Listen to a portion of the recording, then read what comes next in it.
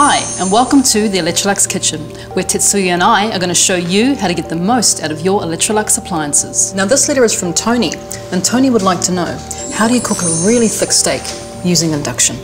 Okay, now let's cook, alright? I'm going to use just on the frying pan.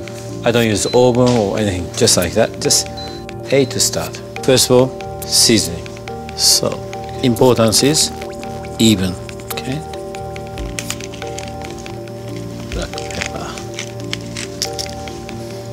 And then just gently push down, just like that, to stick all pepper and the salt onto the surface of the beef.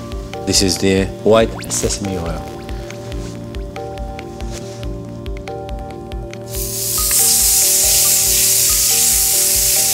So seasoned side down first. Yes. And then again, just evenly sprinkle on the surface of the beef, and then pepper. Just lightly push it to sort of like evenly surface touch on the frying pan, and then this. So, yeah, have a look.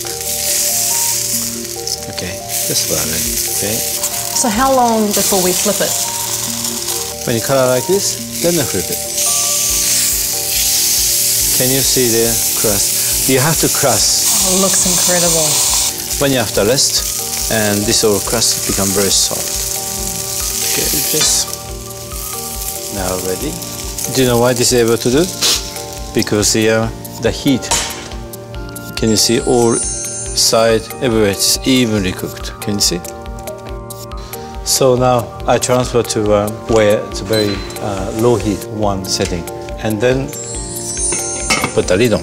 So now that you've seared the steak, about how long will it take to cook on that low setting of 1? At least about 45 minutes, 1 hour.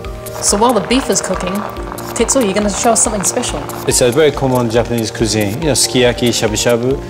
I mean, shabu-shabu is just perfectly this is because you can control it.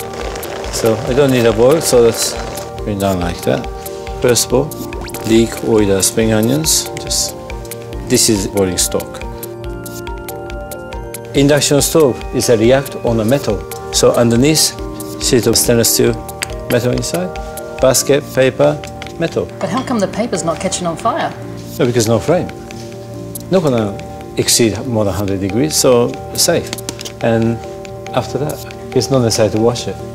Beautiful piece of beef, just slice like this. You watch.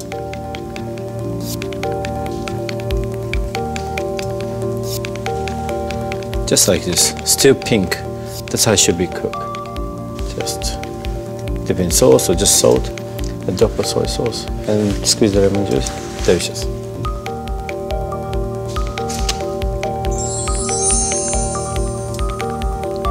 So Tetsuya, the steak is cooked. How do we finish the dish? The center is perfectly cooked. Okay, so what are we gonna do? I wanna re-sear it. For frying pan with just again just small amount of sesame oil. So this has been cooking for about an hour? Yes, hour and a bit. Yes. So what induction setting do you have that on to sear? at the moment 8, 9, 7, 8, 9. That's yeah. Can you see that? It's hot. Okay, now. And it smells good, doesn't it? Absolutely. Good. Okay. Now, transfer to the... so, no juice. Now, you see this all fat, just not quite melted, right? But definitely cooked, okay? Do you eat beef? Absolutely. With wasabi, with small amount of soy sauce. Exquisite. So tender, so soft. So Tony, doesn't matter how thick your steak is, you can cook it perfectly using induction.